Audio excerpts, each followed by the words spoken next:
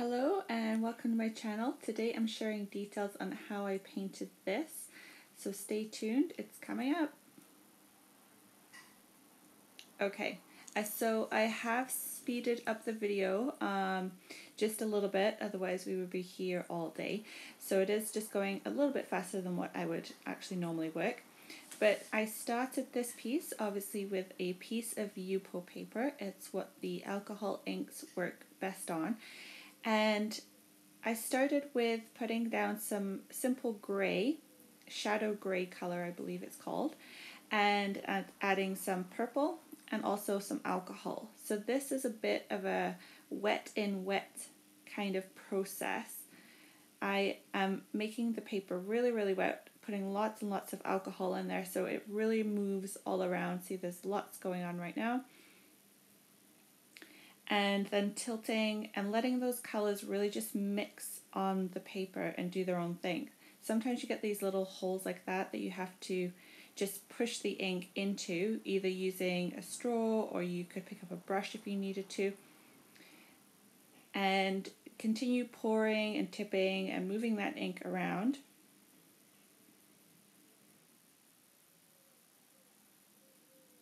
Just adding color where you think there may be need for more color.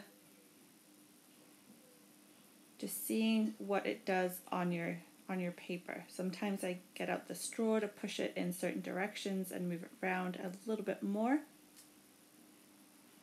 So this is really just trial and error, playing around with it.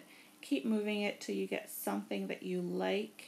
So I'm working mostly with the sky area here, so I'm not filling the entire Yupo paper. I'm going to do different colors down at the bottom. If you add ink directly into that fluid bit there, you see that grey, it tends to stay closer together. So if you need it to move around a little bit more, add some alcohol right into it or blow on it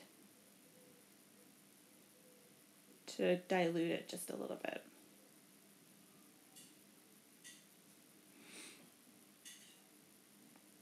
So the fluidity is starting to slow down a little bit as the alcohol has started to evaporate and dry on the paper. So it's definitely not moving as much as it was. So here is an opportunity to get some really cool effects happening. If you need more color, add that in there. Decided that it needed to just be a little bit darker up in that corner.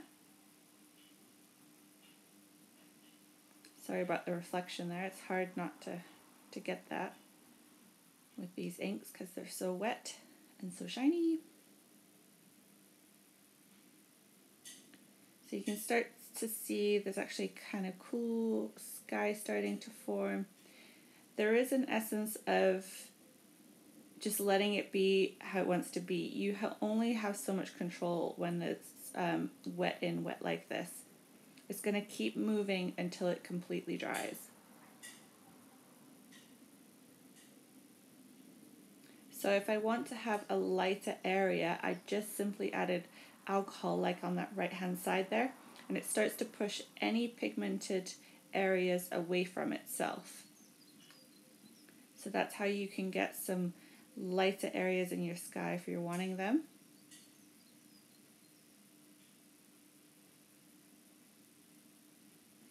So I quite like what's happened there, so I'm going to leave that, although I expect it will change before it's completely dry.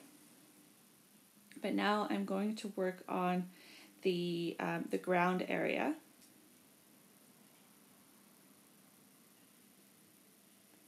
So I've just chosen my colors. I've gone in with a nice denim blue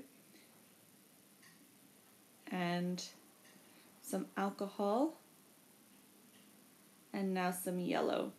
I tend to stay away from the very edge where I want the ground to be or the horizon to be, because the ink, as you can see, it's starting to creep up the Yupo.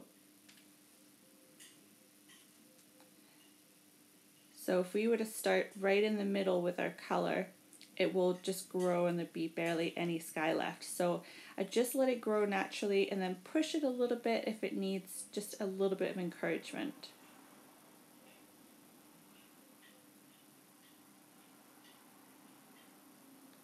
So I'm using the edge of a straw just to push that ink around. And I'm pushing it up into the sky just a little bit. But this way I've got a little bit more control over the ink.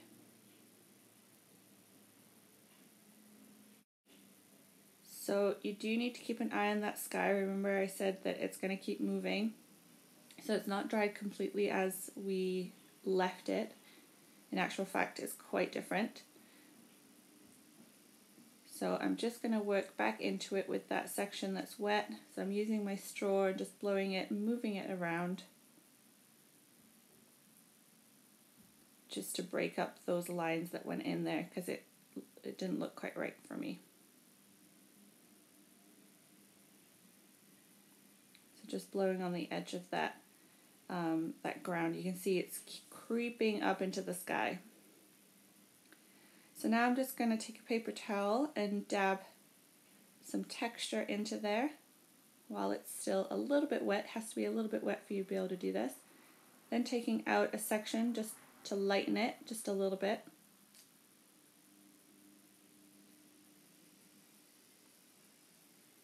Again, just blowing into my sky. It's always a bit of back and forth.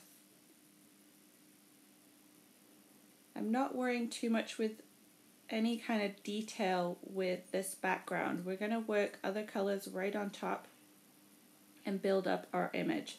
So this is just a base to work on. Next, I want to create some texture in the ground. So as you can see, I've got some bubble wrap and a spray bottle. I'm just spraying it off camera. So I spray the bubble wrap and then place it down and just leave it. And I'm going to do a section on the right hand side there as well. So I'm just spraying pure alcohol onto the bubble wrap and then placing it down. So what it's going to do is move those colors slightly underneath. And as you can see in the sky, we're really starting to get some really cool detail. So I'm just going to zoom in here so you can see. I love that texture that's in the sky. Really nice. Okay, so I had to leave that for a minimum of 5 or 6 hours. It really depends on how much alcohol you sprayed your bubble wrap with, so it will vary. Ideally, I just leave it till the next day and then come back to it, and then for sure it's going to be dry. So peeling that off. Not got much texture on the right hand side, but a little bit more on the left. So this is the image that I'm going to work from. I just wanted to share that with you quickly. So as the image as my reference, I'm keeping in mind where all the dark areas are. So I've come in with my denim blue and my brush, and just using the palette on the right hand side, aka a tile, I'm putting the ink on there and picking it up with my brush, because then I've just got a little bit more control. If I put the ink directly onto the Yupo, I wouldn't be able to get these precise marks in. I do want to keep the inks as fluid as possible, so there's a little bit of back and forth with the alcohol as well eventually. But for now, I'm just using the ink straight from the bottle onto the tile palette there. And I picked up a forest green that I'm now putting on top in places, and I'll go back and forth between the green and the blue just to build up this depth that's going to sit behind the bridge. So these trees are darker, so I want to try and get in a fairly dark base background. Right now it's looking fairly tight and less like the inks. So in a moment I'm going to add some pure alcohol in there just to help loosen that up a little bit. So once I've got lots of nice pigment on the Yupo, I put a blob of alcohol there on the tile and use that with my brush just to help soften the edge. So you can go straight on the Yupo as well if you're feeling brave, and I just use the straw to kind of blow it around. So using different techniques from the brush to the straw to sometimes the cotton bud as well, it just helps to create all these varying patterns that happen in the inks. So I've added just a little bit more blue to that spot, felt like it needed just to be a little bit bluer. Get in with my with my straw and my brush in sections. So this section here is where the river is going to be. So I initially lightened that area earlier with a paper towel and rubbing alcohol, as I want the colours that go on there to be more of the pure colours. When you work on top of the colours that are already there, it reactivates them, so you're always going to get those colours mixing. So if you want the colours to be more pure as they are from the bottle, you'll need to remove the ink underneath that section first, like I did there. So I've used, on that left hand side of the river, I've got pool, and on the right hand side I've used eggplant, which is more like a purpley colour. So I'm just building it up, adding more pool in there, and then in a second I'm going to add more eggplant as well.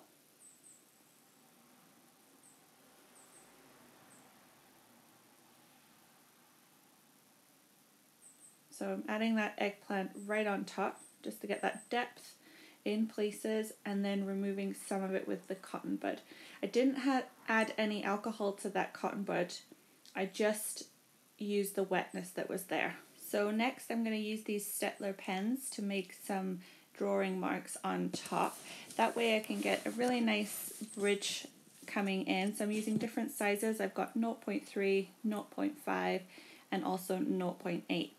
So I'm going to start with the smaller one at 0.3 to get my lines in there first. So I've speeded this up just a little bit more. My drawing time took quite a while, so I wanted to speed that up for you guys. So at first I'm drawing in the bridge, again with the smaller pen to start with, just to get my rough sketch in there.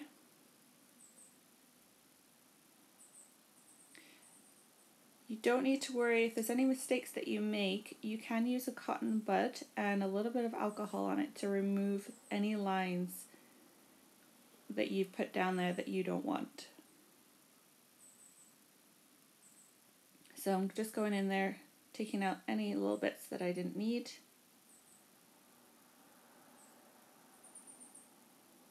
Adding some detail within the bridge there. So this is more of a sketch than a really detailed drawing. So I brought in a paper towel there. I should have brought that in earlier, but it helps just to avoid getting any marks on your paper where you don't want them, or any oils from your skin as well, because when you've got oils on the paper from your own fingerprints or your hands, it actually affects how the ink move across it. So any oils will affect the inks. So I'm just drawing in my lampposts there, trying to get the perspective right. So this bridge is kind of going off into the distance towards the right hand side.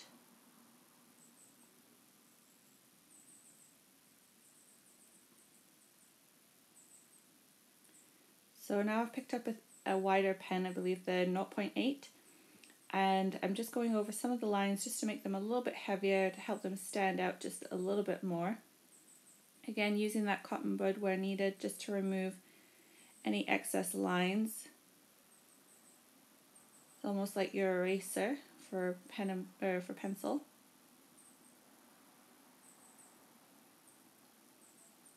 Adding a bit more detail to the top of that bridge. So where the dark is sitting into the bridge, I'm actually going to take a cotton bud and a little bit of alcohol and remove it. So dab it in that alcohol just to remove it, so that bridge is going to come forward of those dark trees and bushes in the background.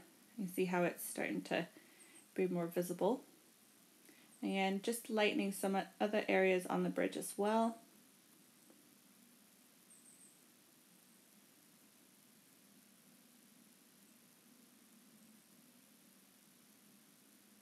You could also do this with your brush and wipe off the excess ink on a paper towel, but I think the cotton buds just work really nicely. So now I'm dropping ink down to create the shadows that would be under these bridges. So I believe I'm using eggplant. So as I got to the smaller sections of the bridge, I decided to put it on my palette so that I had more control. Putting the edges on those plinths that stand forward. Again, just going back in where the really darkest areas would be on those first two arches. Building it up. I'm putting in some eggplant for the base of some bushes or little plants that sit on top of those. And coming up in just a minute is a big disaster. It's coming up in just a second.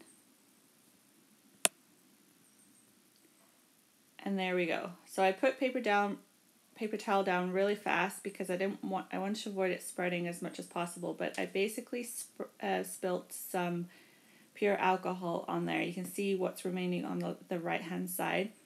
So I'll remove it and you can see how it's lightened everything, but we'll just work with it. It actually might end up being really good. So I take a paper towel and I just dab away, just softening those edges and then putting some pure pigment back in there, just spreading it around. So I have lost my my lampposts for now, but we'll put them back in a second. So nothing is really too bad that we can't correct it. It's just that if you fell in love with something, it's hard to get that back exactly. But we're just going with it. We'll work with it. So I've got the sky, it looks quite nice. I quite like how it turned out in the end. And now I'm just sketching in my lampposts again. See, we can go right over the top once that sky was dry. Your ink does have to be dry for these pens to work on it. Just adding my detail back in on the bridge where we lost it. And I actually like the dots on the right hand side. It just seemed to work for me. Then we had to add the darks back in there as well. So again, I went back in with my eggplant. And a little bit of brushwork.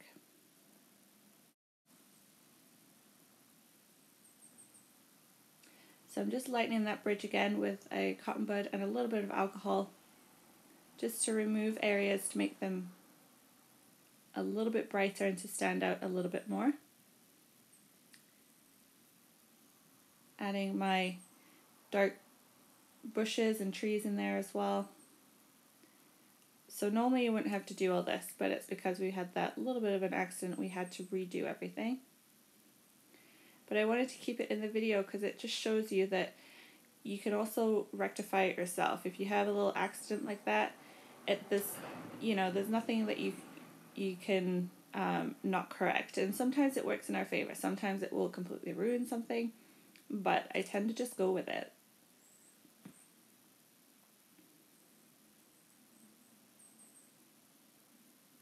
So adding some darker shadow on the left-hand side of those. Adding some dark green with some purple, so the eggplant and forest green for my plants that sit just right on top of those plinths that come out from the bridge.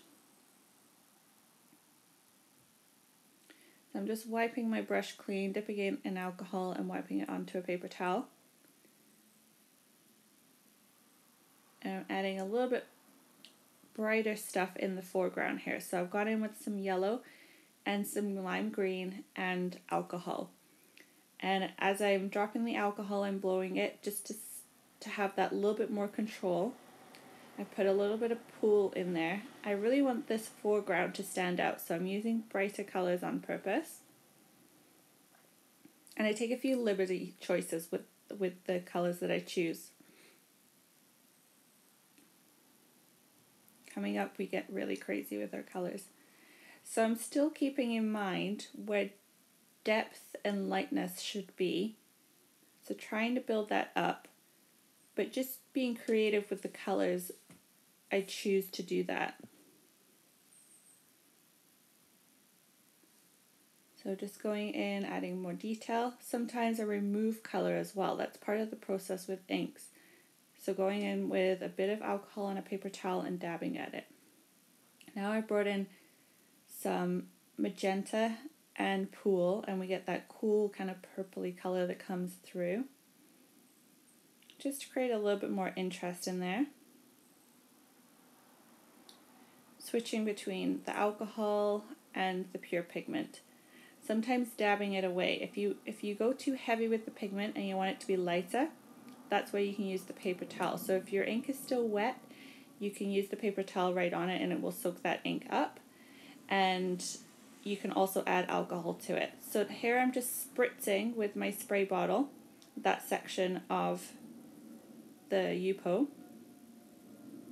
So I covered it up so I had more control and that it didn't affect the rest of it, because the spray does go everywhere.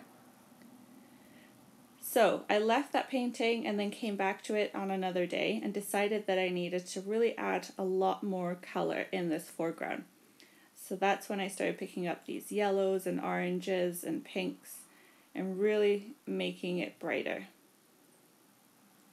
Just being really fluid, adding a little bit of alcohol, using the straw to get that softness and lack of control, if you like, within there.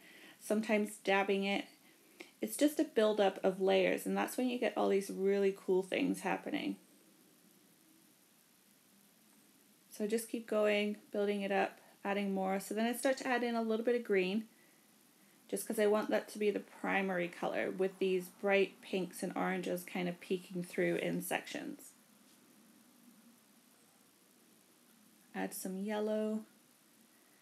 The yellow will mix with any kind of blues or greens on there, so it won't come out completely yellow, but that's kind of what I want. Also, by dabbing with the paper towel, you get these cool textures that happen within there as well. So I'm just adding a little bit more detail to my water over here, brightening it up a little bit more with the pool color. Creating a little bit more of an edge along that river. And then I add a few little colors within the bridge as well, just to make that pop.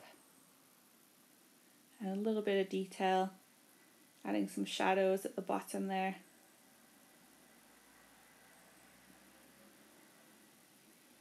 And adding some blue, just in certain sections.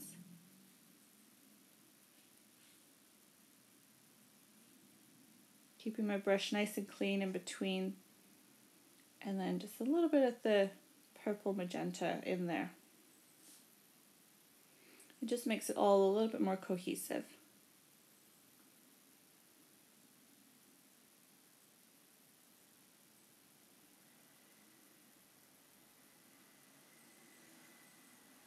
A little bit more detail on my flowers or plants that are growing right there.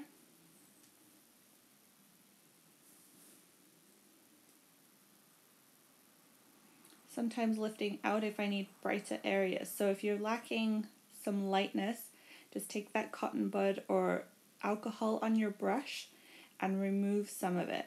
You have to be careful not to pick up too much alcohol or it will spread too much.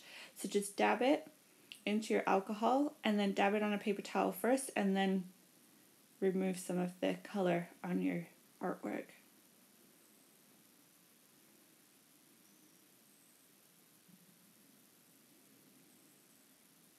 So trying to be a bit more tidy now. I've put a lid on my alcohol so I don't knock it and ruin it again.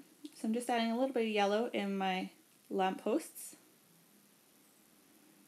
and straightening those lines and adding a little bit more darkness with my thicker pen.